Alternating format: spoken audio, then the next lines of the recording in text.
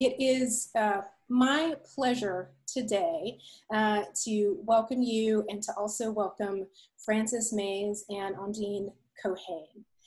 Frances Mays is the New York Times bestselling author of several books about the voluptuousness of Italian life, including Under the Tuscan Sun, Bella Tuscany, and See You in the Piazza.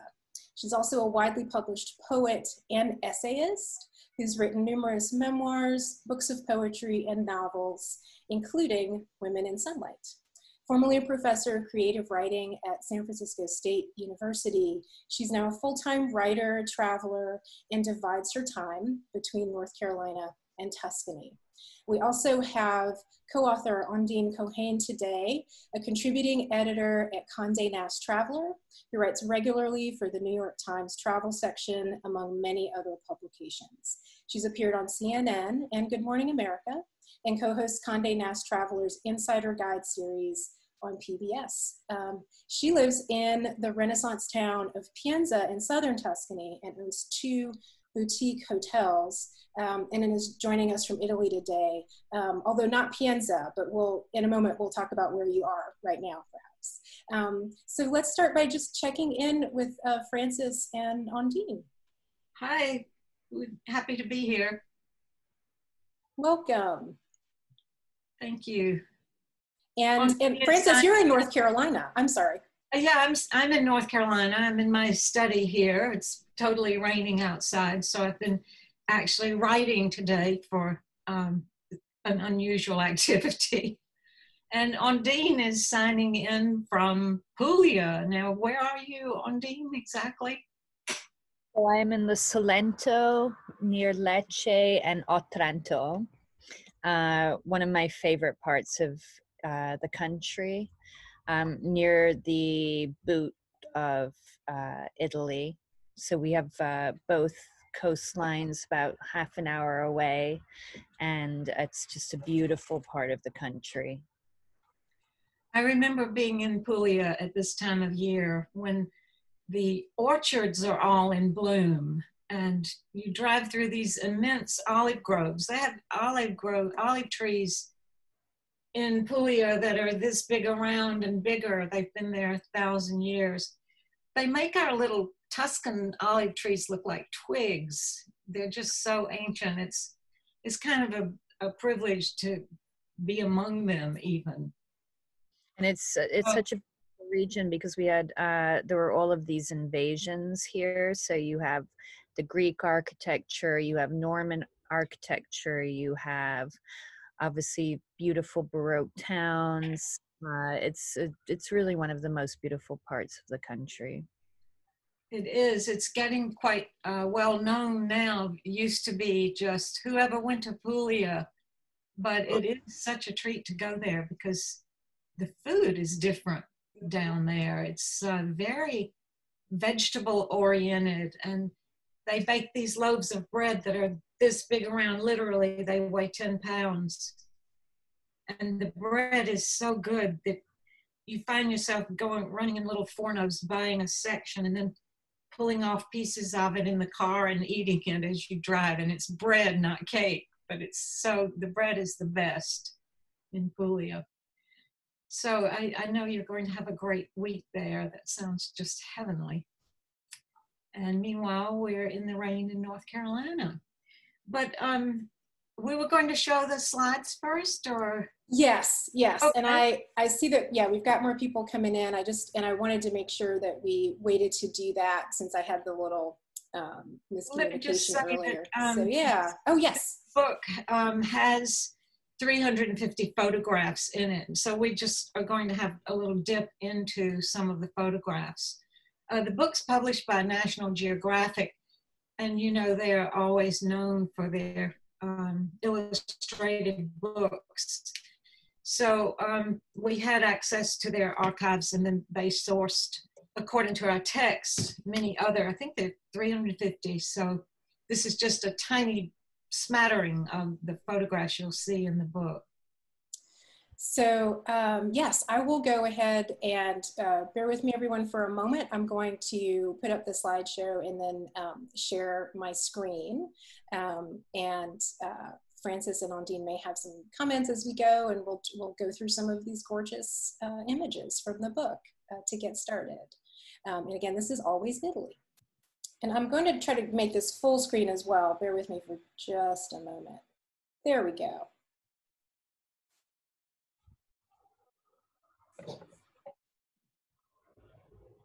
It's kind of an iconic shot. I think this is Piedmont. Piedmont, north of Italy. Venice, of course. Yes, they managed to get a shot where there weren't many people. Oh, this is, I love this. Here we go. I love this shot. It's just spectacular to be in one of those little valleys and see the sunset or the sunrise, whichever way you're looking, in the Dolomites.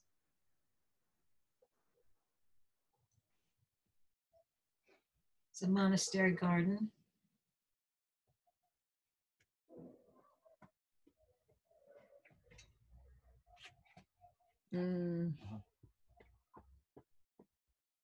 This is where? Langhe, no? In Piedmont again.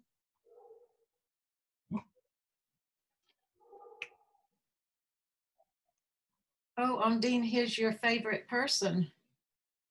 My truffle hunter in near Alba, which is the most famous region for truffles in Italy. Is that the dog we just heard? No. No. Although I think my dog would like to be a truffle hunter too. That's such a great shot of truffles.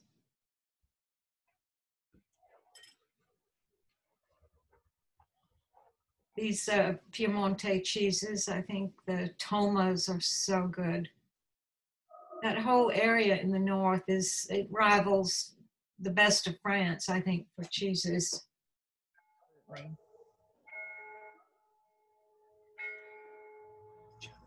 Church bells ring. This is Lago d'Orta, way up near Lake Maggiore. And this is the little town of Orta, San Orta, is right across from this island. The island only has this complex convent on it and just a few houses, but it's such an idyllic place in the Italian lakes, quite out of the way.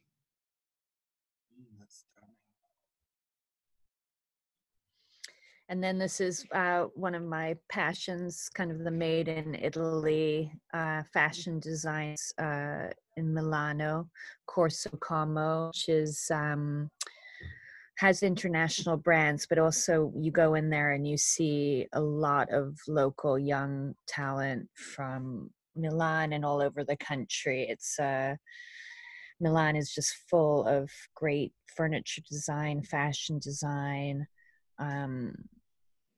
architectural inspiration. So I, especially living in the countryside, going up to Milan is a treat to see sort of what's going on the cultural, architectural, fashion, design front. Also vintage. This is in Cremona, where they're very famous for this mostarda. It's a way of preserving these beautiful fruits that are not sweet. They're accompaniments for meat, and Cremona is very famous for those. Pickles. No, that was a cocktail, wasn't it? Oh, this is Como. And Como, that part was sort of Como beyond George Clooney, the idea of kind of, you know, Como is sort of famous for being quite glitzy and full of sort of celebrities and stuff, but it's just, you just look at this photo and you think, my gosh, it's picture perfect. It's a beautiful place. And you can still stay in like a mom and pop type of bed and breakfast. You don't need to kind of go splashy.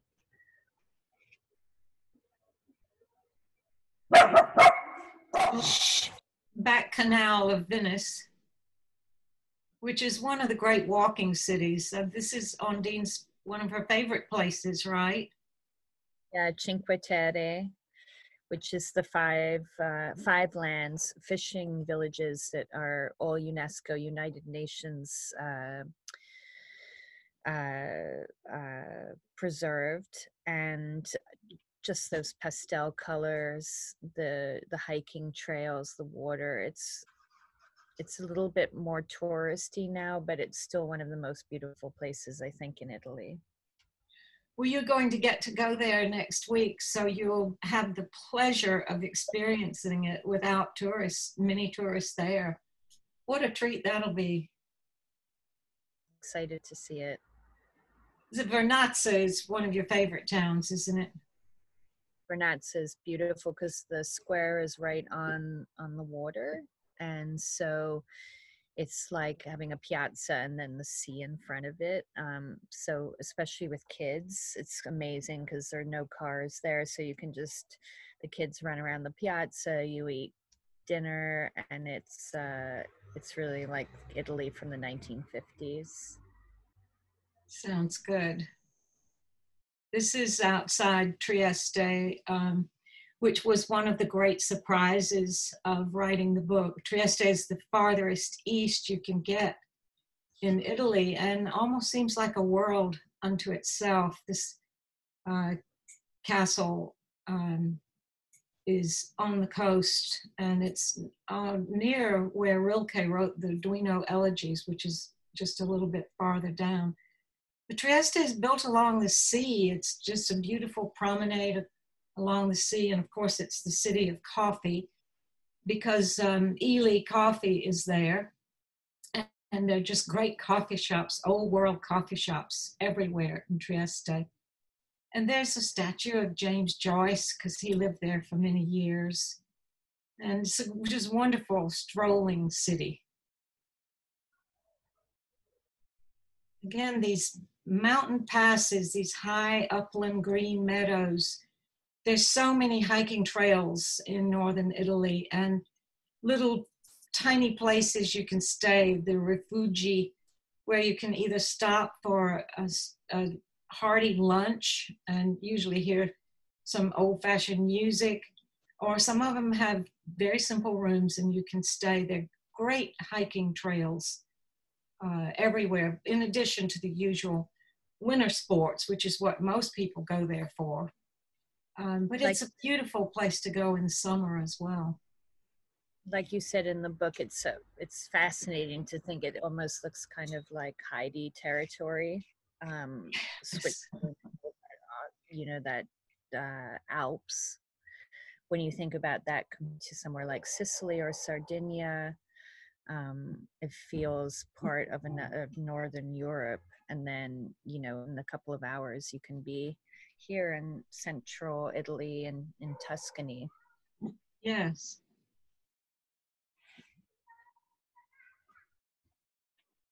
Everybody knows probably where this is. It's Florence. That's the iconic site, I guess, is the white Vespa. You always kind of have to think of Fellini with that. I bought my husband one of the Fellini style, the retro style Vespas many years ago. And he just takes it as part of his identity, that he goes into town to get the bread on his white Vespa. And everybody, almost every Italian household has some kind of little motorized way of getting around, but the Vespa is just, it's in the Italian heart.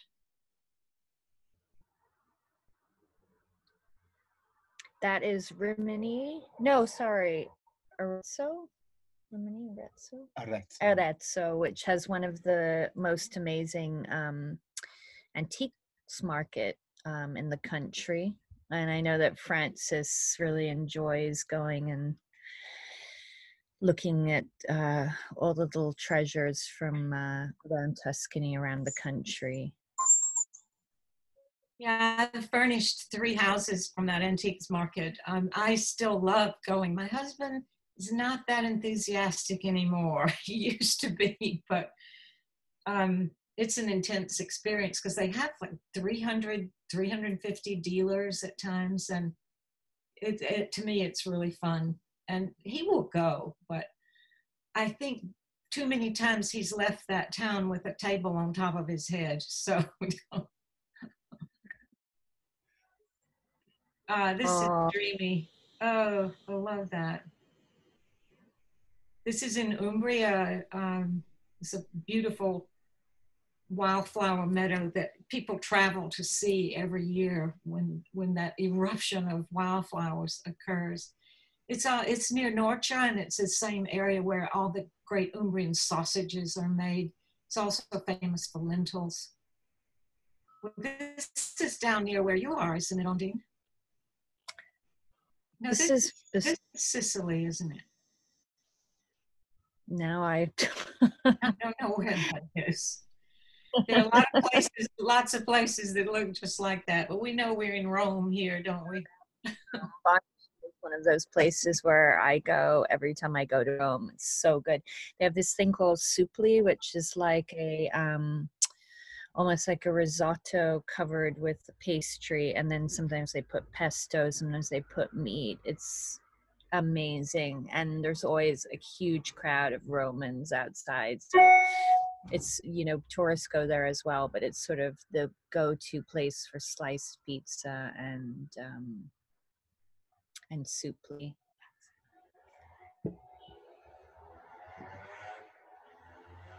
Just driving along, you come upon these places you can't believe exist. And even driving home from the Rome airport to Cortona, you see these isolated medieval places up on the hill. It makes you just want to turn off the road.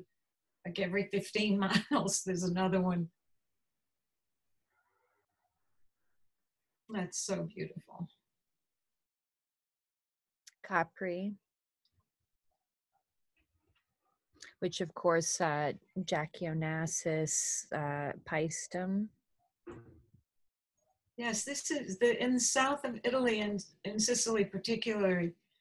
It's such a treat to visit the Greek ruins, because even if you've been to Greece, you're overwhelmed by what's left of the Greek world in Italy. And this is one in Lazio, not far from Rome. And it's just standing there out in the field. Sicily is full of Greek ruins. It's such a surprise. Oh my. Calabria. Oh my. This is right below Tropea, isn't it? Yeah, and that's what I was saying. When you think about the Alpine part of the country, which looks like very heighty and, you know, Alps and mountains, and then look at a beach like this, sort of looks like it could be the Caribbean, the white limestone cliffs. It's like you could be in a completely different part of the world, and that's why I really enjoy the country, because as Francis points out, it's the size of Arizona, and to imagine that within that size of a country that you can see, you know, these cows grazing up in the hills, and then something that like is powder white and completely different.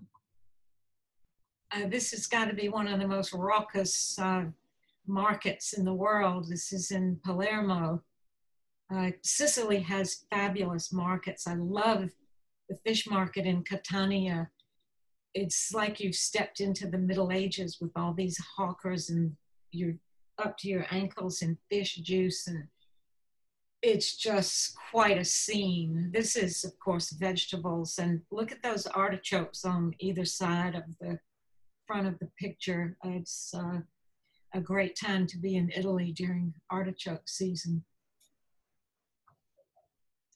Also Sicily. These are familiar, I'm sure, to most people. They're ricotta stuffed crispy pastries that are just addictive. And if you're in Sicily, you've got to have at least one a day. I love the chocolate ones particularly. Sardinia. This was not one of our favorite photos, but somehow it ended up in the book. But it's a colorful place to stay, I guess. Very are. And there we are with our little ape. The ape means bees, bee, and they do buzz around like little bees. These are real cute work vehicles you see all over Italy. They have one steering wheel in front, but often you see 2 or 3 people crammed in the front seat. So that's just a little taste of all the photos in this book. And as Ondine was saying, the diversity of Italy is, I think, what we both came away with the most of any other sensation. Of course, we both lived there forever, and we knew that Italy was so different from north to south, but actually going to all 20 regions of Italy just brought that home in such a concrete way that I'll never get over it. And I will always feel that I'm just beginning to know Italy because of that fact. It's got a lot left to reveal, no matter how many times, how many lifetimes you would have going there.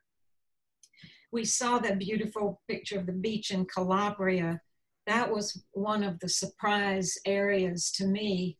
I'd never, before we started this, I'd never been down to Calabria. I'd barely been in Basilicata, in Molise, and in most of the north. So it was so exciting to travel for this book and get to experience all of these extremely different places.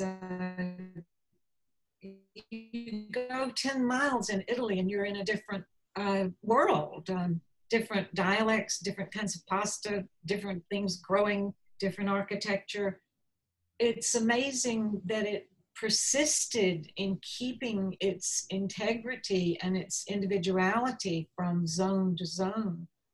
And I think it's because Italy's such a young country in a way. It's the oldest country imaginable in many, but it didn't unify until 1865. So before that, it had all these little kingdoms, the Papal States, the Kingdom of Two Sicilies, the Bourbon areas, the really rich fiefdoms, dukedoms that individuals held and kept their workers in practically a state of serfhood. So people could not travel within Italy. There were these mountains coming down the middle, making little tiny isolated communities, cutting off one side of Italy from the other.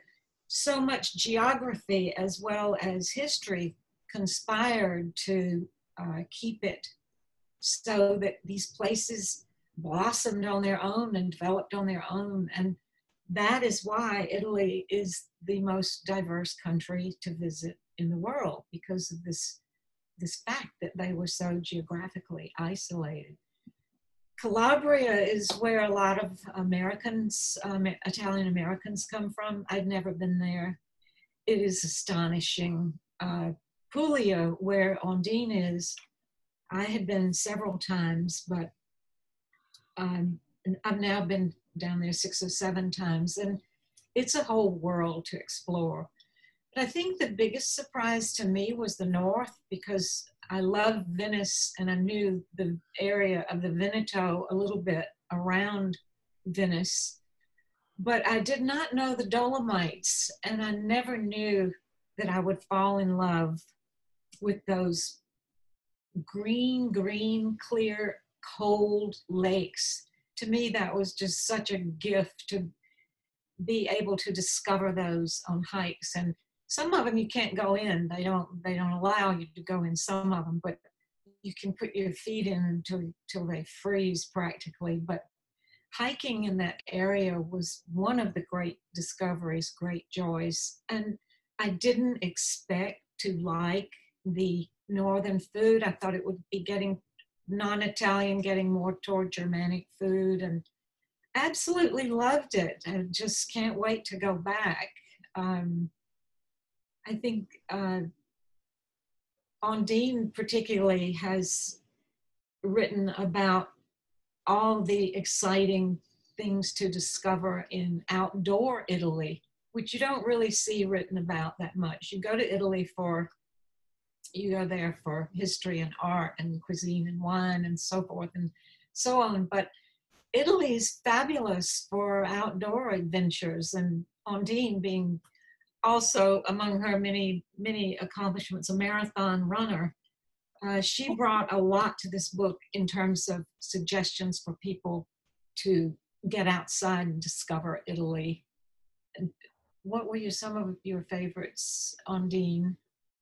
Well, I love the network of national parks that are throughout the country. For instance, in Tuscany, you tend the region as obviously Florence, Siena, the hill towns. But for example, there is a beautiful national park, which is the National Park of the Maremma. And it's the ex-Duke of Tuscany who gave this land to Tuscany to be a national park. And you can be out there running and wild boar, hare. You go to this swath of beach that is close to some really developed parts of Tuscany, but there you feel like completely in nature.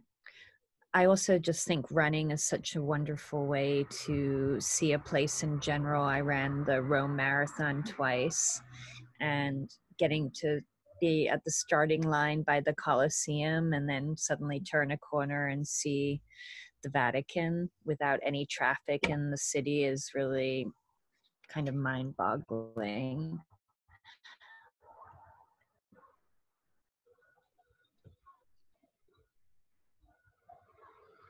Well, that area of the Molise that you particularly liked, I thought that trip you described where you can get on this little vintage train sounded like fun. If you're not really up for hiking in the mountains of the South, that little train sounded great. But there are many, many great places to hike down, following those old sheep trails where they take the migration of the sheep up into higher pastures. All those have become trails, and now there's a possibility of linking all these national parks throughout Italy. So I think we were good discoverers for bringing all these places to attention, because it's something that's really developing in Italy right now.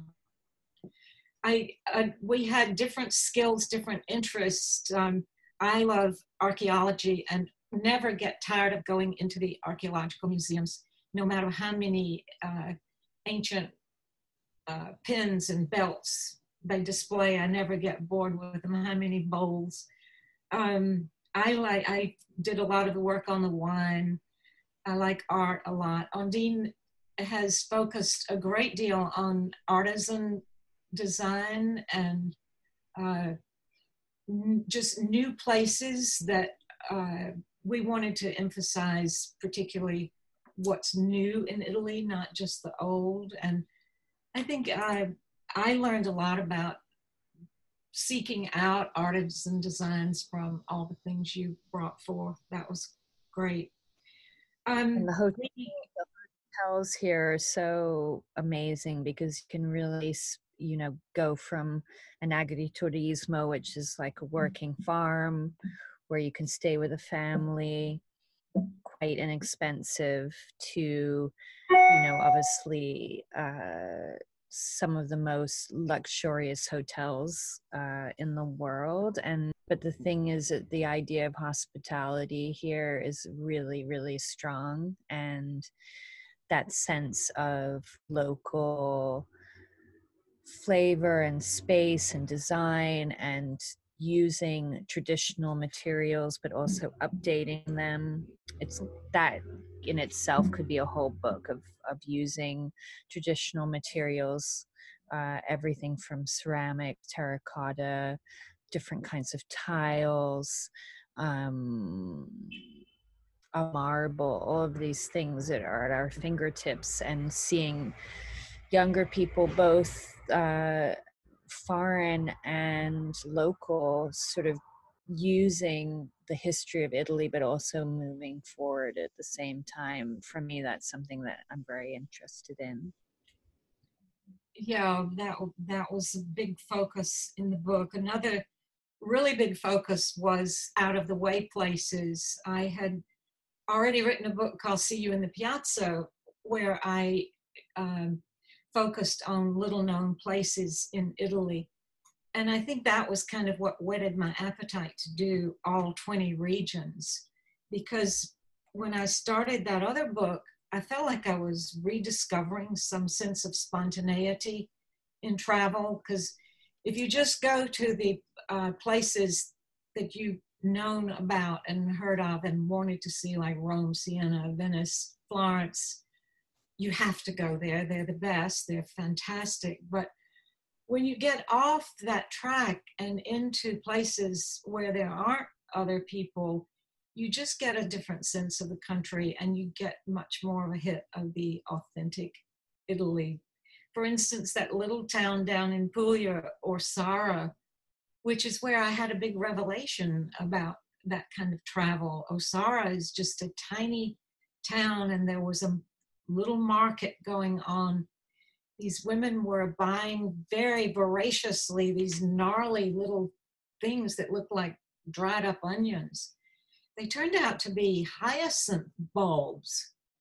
And who knew that hyacinth bulbs were something that they were really valued for their tasty addition to sausages. All kinds of things you just come upon in little out of the way places. And in that same town, there was a bread oven from the 1500s. So going to all these little places, I felt like I was rediscovering how to travel. And I determined then that from now on, when I'm planning trips, I will always try to include the places that I don't really know anything about, where there is still a lot to learn and a lot of experiences that are not in any way prescribed, which if you're just following a typical guidebook, you're going to be in steps with a lot of other people. But if you just turn off that GPS and take the road that looks interesting, there's just so much to do, and so many places that you come upon that you never ever forget. You have a little glass of wine, they say it's from the vineyard down in the valley, and you say, can you get this wine anywhere else? No, you can't. It's things that are unique unto themselves. And every region has so many of these.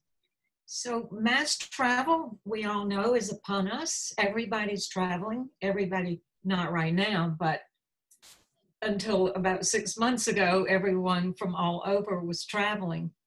I've been going to Italy for more years than I can even count, but I have owned a house there for 30 years. And I just can't, it's hard to imagine how much travel has changed during that time. Early on, no one from Eastern Europe was traveling. No, you never saw anyone from South America. There were no Russians. About 15 years ago, maybe 20, you started seeing a lot of Japanese travelers. Now everybody's traveling. There's so many Russians traveling, so many people from Brazil. We still have a lot of people coming to our house, Bramasole, because they've read or seen the movie Under the Tuscan Sun. And I can't tell you how many Brazilians there are. Australians, biggest travelers in the world, and such friendly people. Everyone wants to travel. So there's no chance that you're going to go to Florence and find that it's not mobbed with tourists, unless you go in the dead of winter, which is magnificent if you can travel then. But that off-season travel is the way to go if you can. But it's also trying to balance the places that are well known and that you really want to see. Assisi, you got to go to Assisi. But there are other little tiny towns in Umbria where there's no one, and it's much more of a sense of discovery to walk into the church and see this beautiful fresco with no one else around you. I love that sense of discovering places. So in this book, it's full of recommendations for places that aren't in the usual books.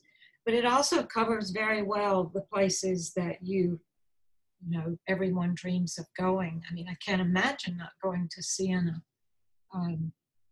But mass travel is a factor, and there are just some ways to cope with it, and some ways to be a sustainable person, you know, a good traveler, things you can do. But mainly, if you travel wisely, you can avoid some of that feeling like you're just one of a bunch of people who are ruining a place, you know. Wonder if we have any questions yet. Yeah, we have some.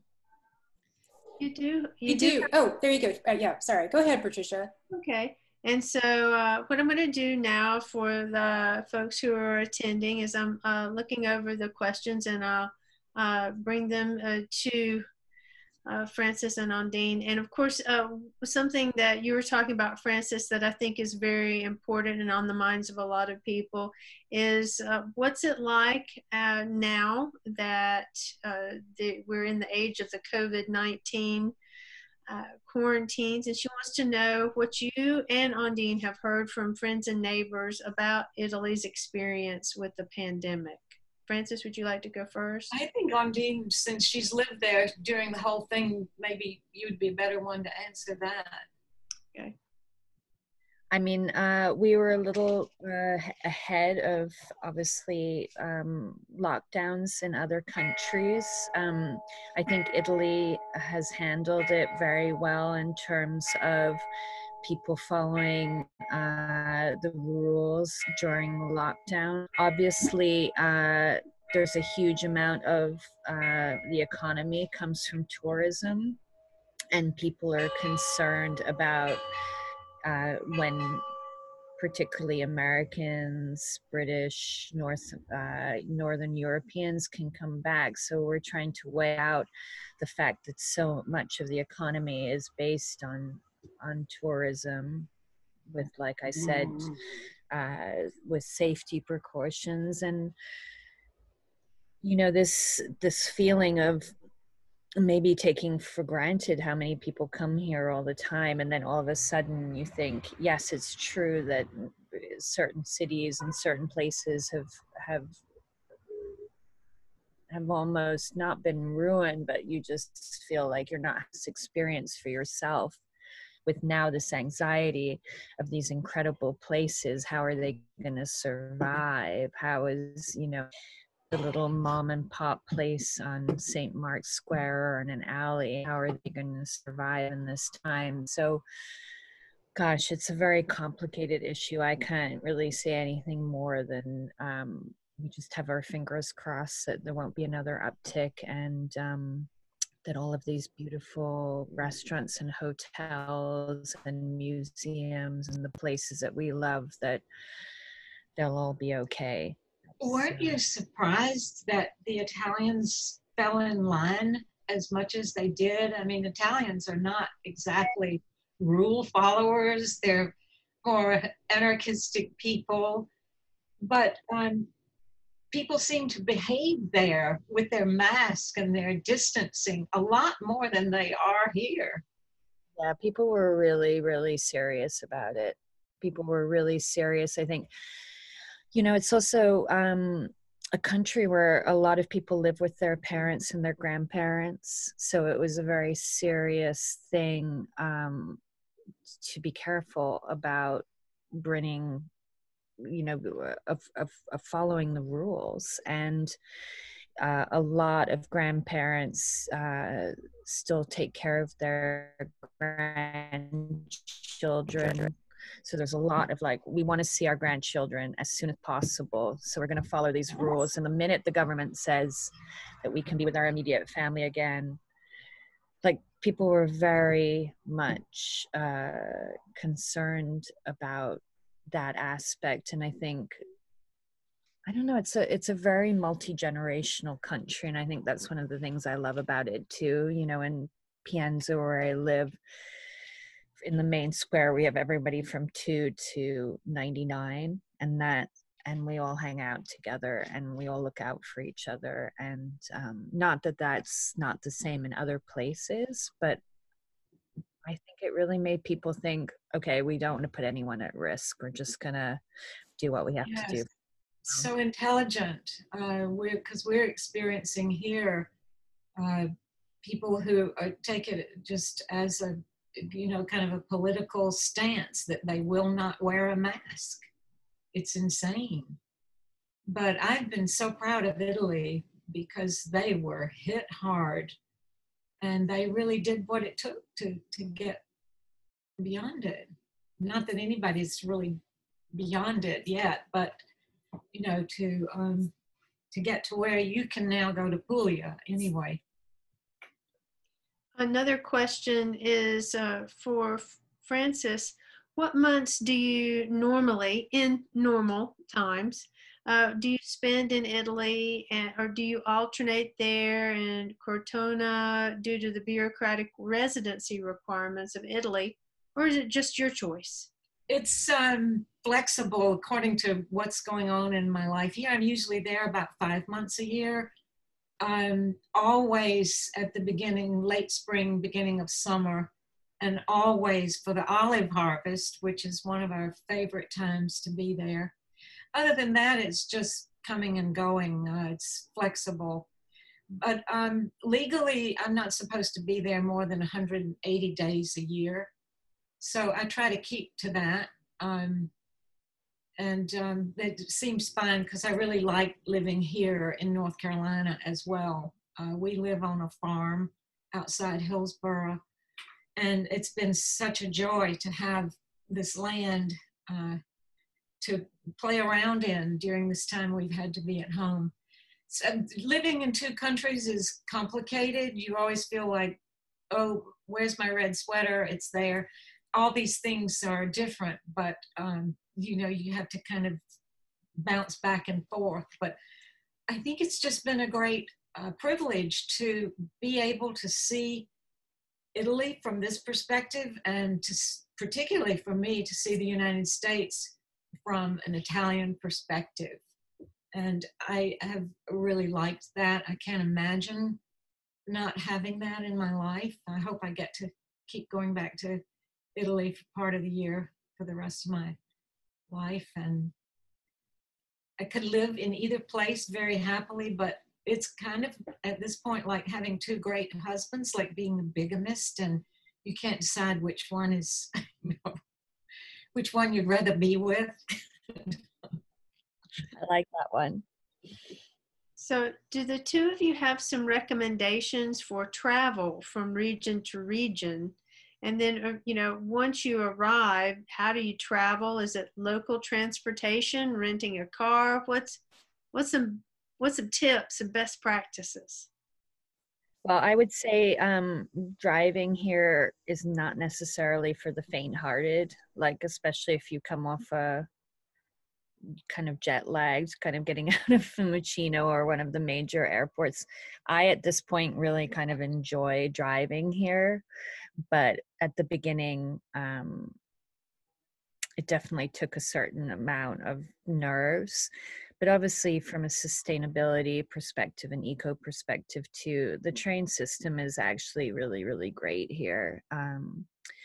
And you can get, you know, somewhere from Rome to Naples in an hour now on the train system. So unless you really want to sort of meander through the countryside and make a lot of stops, I think actually you could absolutely not rent a car and just use the train system here.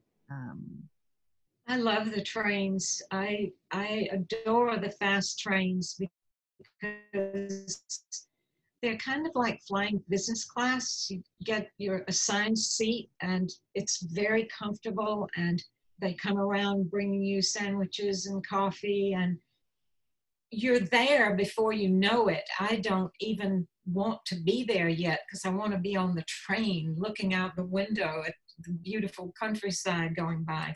These fast trains are just amazing. They're 350 kilometers an hour. So like from Florence to Venice, it's just no time. It's too fast. And we go by train a lot. My husband likes to drive. He early on found out that driving in Italy was a blood sport, and he kind of took to it. So we do, for this book and for See You in the Piazza, we drove a lot. We loved that because we could load up the car with all these pastas from different places. When we came home from Puglia, we brought 6 of those huge loaves of bread and froze them when we got home so we could carry that over, fill up the car with all kinds of things. It's very easy if you're traveling now. It didn't used to be at all, but now many towns have mailbox and you can just quickly ship things home. They're home long before you are, and it's quite easy. It's not that expensive. So in terms of traveling, one thing I often do is send home a suitcase. If I don't want to be bothered with it, checking it on the train, on the plane, especially if I have several stops, I just send the suitcase home or send a box home, and it works quite well. Traveling in Italy is a pleasure. I think driving to me is unparalleled because I'm one who likes to say, oh, can we go down that road? Which of course you can't do on a train. So also Alitalia, the airline, there are other small airlines within Italy. So you can get to Sicily quite easily. For instance, from Perugia, which is near us, there's a small airport. It used to be that nothing went out of that airport except birds, but now they have quite a few flights. And Florence Airport, you can fly within Italy if you have a limited amount of time. You can get to places quite easily on these little puddle jumper flights, and that's quite easy. But I would recommend also, if you possibly can, to settle down in a place for a week, a small place, and really get to know that particular place.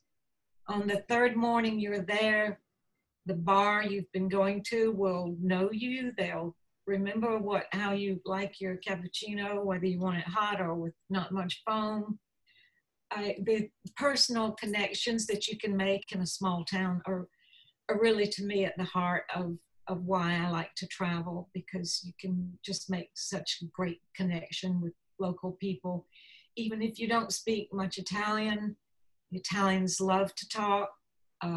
Most everybody around town has a few phrases of English, or it doesn't matter. You can just enjoy the interaction of ordering and having a pleasant experience in a place. But it is an intimate place to travel, and the more you go to the smaller places, the more you experience that.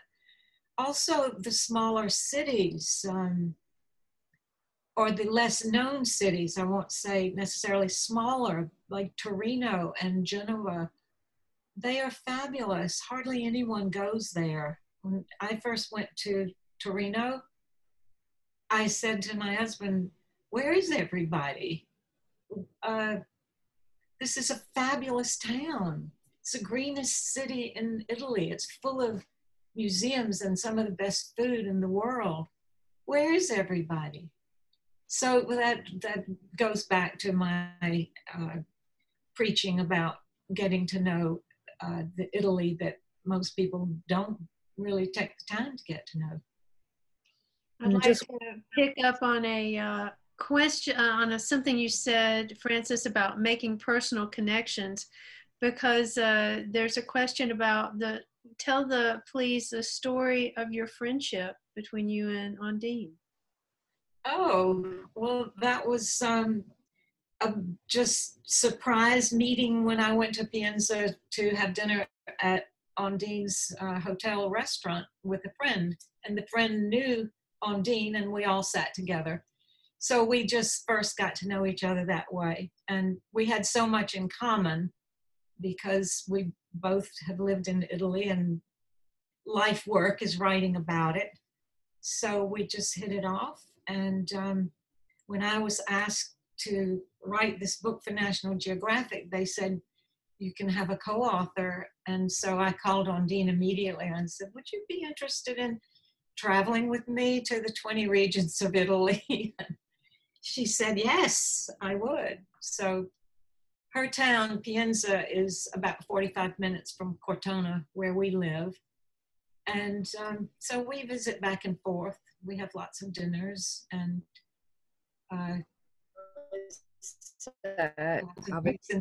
super flattered that Francis considered me for the project, and also the opportunity to work with a woman author who was such an advocate for Italy, and really wrote a memoir that I think inspired a lot of women to feel like they could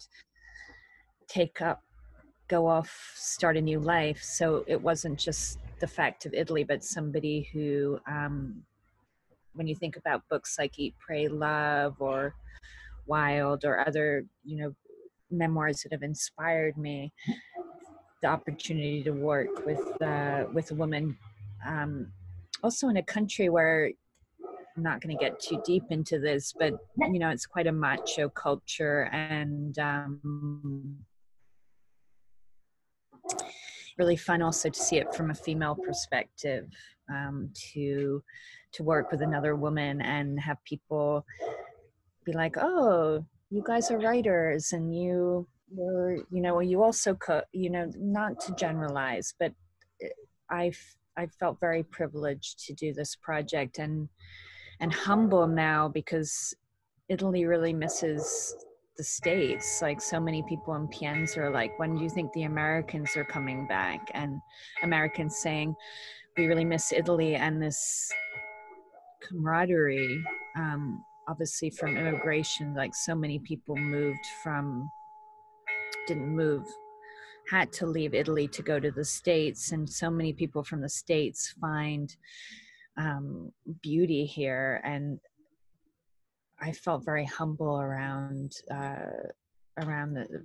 this moment, and a sense of, if we can show some kind of solidarity with this book of how many treasures there are here, that's really what's important to me at this point.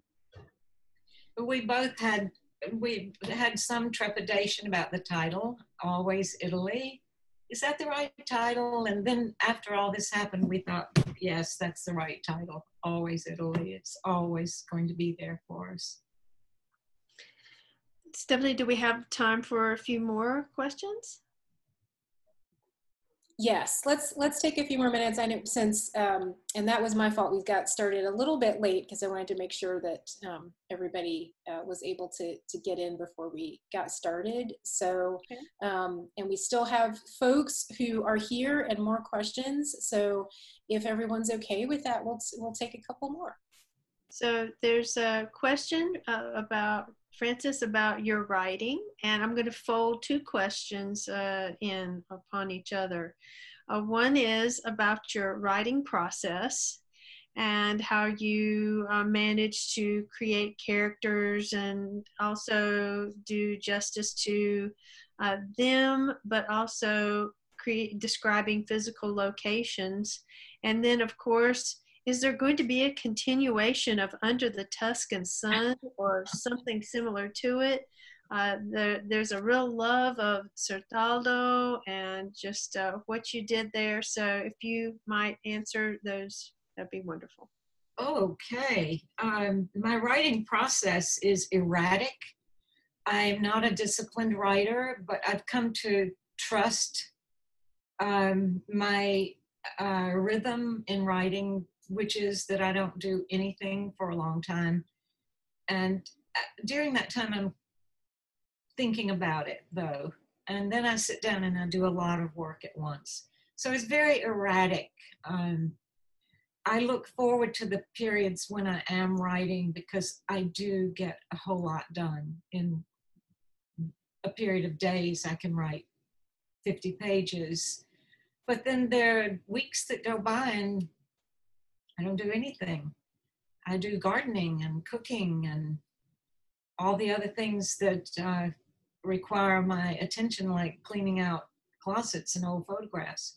So I'm not a disciplined writer, but I do get my work done, and I've come to kind of trust the process that when the mood strikes, I will do it. And I do especially well if I have a deadline, because I can write to a deadline. I think I could write War and Peace by next week if I had to, you know. But on the other hand, I'm really not very good to keeping at a schedule. My husband writes every morning very early and don't go near his study. He has this absolute rhythm, and I've always envied that, but I've never really been able to do it. And writing about place is something I really enjoy, and I think it's something that has carried through with every kind of writing I've tried to do.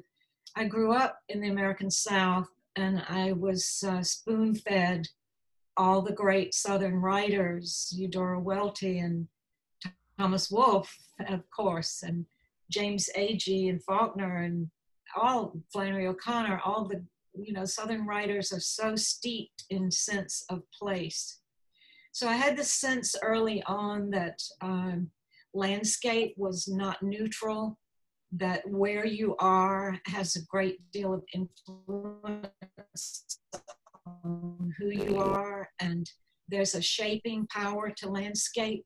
And that intrigued me very much as a writer, especially when I started writing about different places, to put myself in that place and to try to imagine what it is in that landscape that makes the people there who they are, and what are the forces in that landscape. I felt very powerfully the Southern landscape where I grew up, the violence of it seemed very reflected in the character of the people.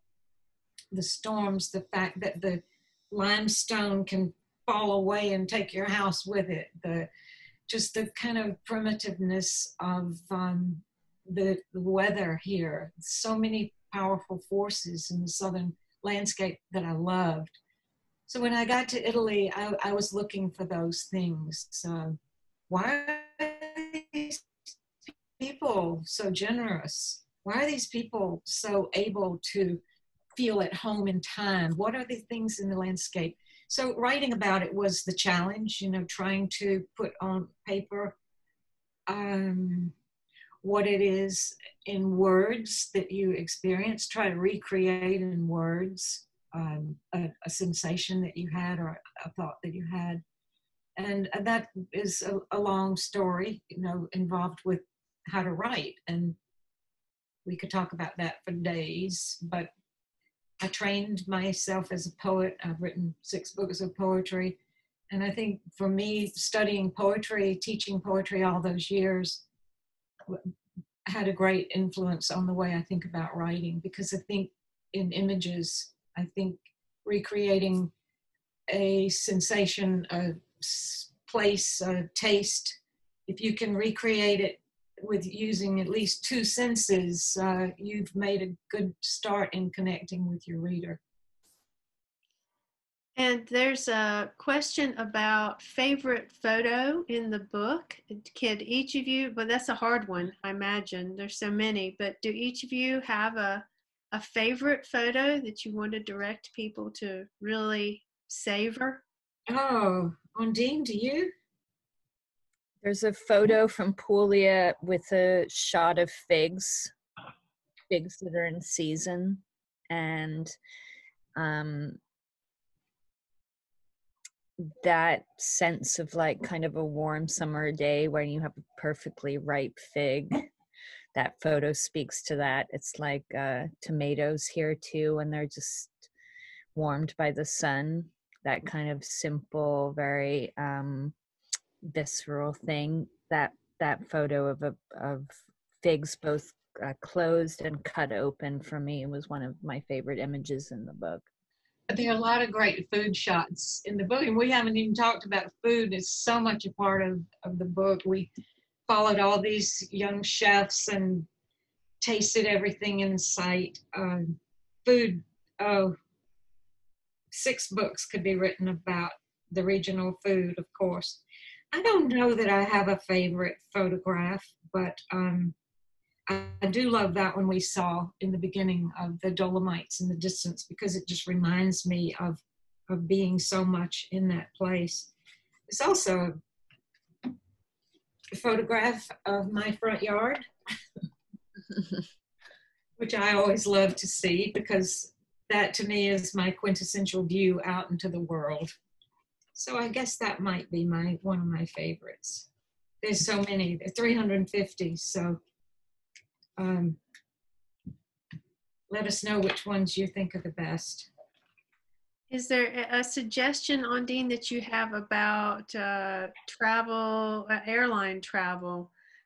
Someone is asking about travel advice, maybe within the next couple of years. What's some suggestions? I've done it every which way. I've done American Airlines a lot, either directly from the States to Rome or via Heathrow. I've started doing Alitalia. They have this strange thing where you can bid on business class like 2 days before, and I've actually bought a ticket quite cheaply and then upgraded on that day.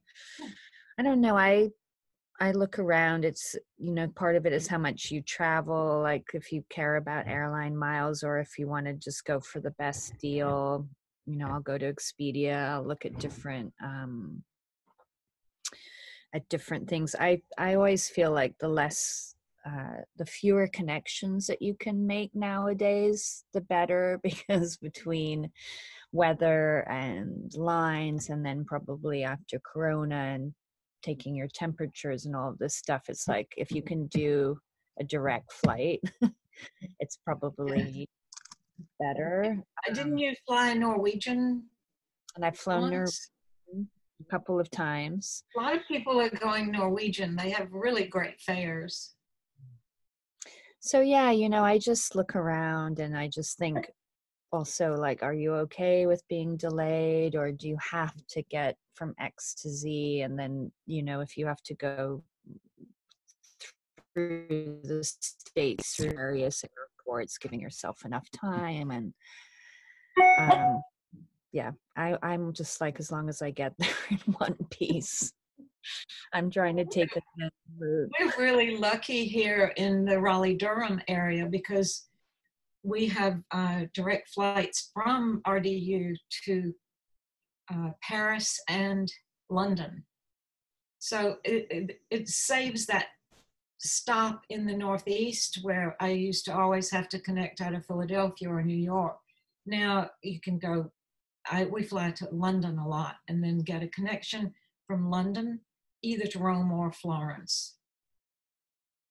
Thank you so much. You have to look and see what those connection times are, because sometimes they're not good. You don't want to stand around in Heathrow for 8 hours. No. Thank you so much for answering those questions. Thank you for asking, and for everyone visiting with us today. And thank you, Malaprop's, one of the great Southern bookstores. Thank you. I'm going to ask, we had a couple other questions, and I'm just going to ask Frances and Ondine, if I send you an email with those, if you reply back to me, then I can email the answers out to folks. Okay. But I don't want to, Ondine, specifically, since it's nighttime there for you, I want to be conscious of the fact that you're joining us with a 6-hour time difference, and not go on too much longer. Thank you so much for inviting me. It was such a pleasure. You all, and definitely if you send me an email, absolutely, any advice. Excellent. So I will follow up with our authors by email, and try to get those other questions answered for y'all and send those out in a follow-up email to everyone. Frances, thank you so much. It's always, of course, a pleasure to see you in the store, so we look forward to that next time. And Ondine, thank you so much for joining us from Italy. Everyone, thanks so much. Bye, everyone. Yep, and we look forward to seeing you soon.